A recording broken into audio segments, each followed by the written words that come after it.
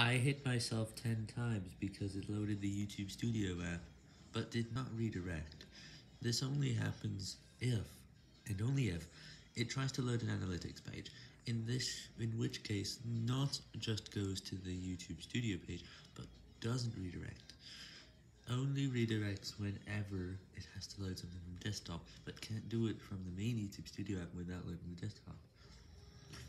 In that case, no, you only get 5 hits. You'll get 10 hits when that happens, but instead I just gave myself the full number, and I'm really sorry. Anyways, one of my videos has appeared to break the algorithm after a 3 times increase in views.